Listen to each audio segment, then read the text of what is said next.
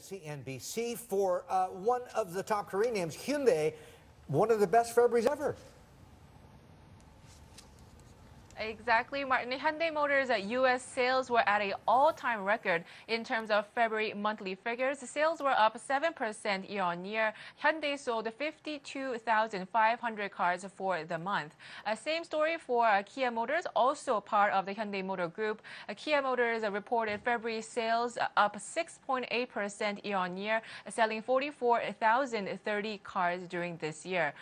Kia and Hyundai both showing an increase of about 7% during this month, and during February of last year, sales had dropped on extreme weather, and Hyundai is saying that but this year they also saw some pretty extreme weather as well. But again, consumer spending and consumer spending confidence both increased during in the fastest pace in many years. Hyundai is saying that this contributed to its best February in its history.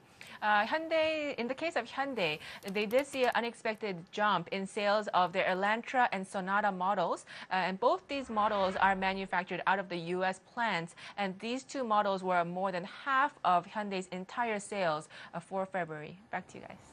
Okay, all right, June, thank you so much for that update.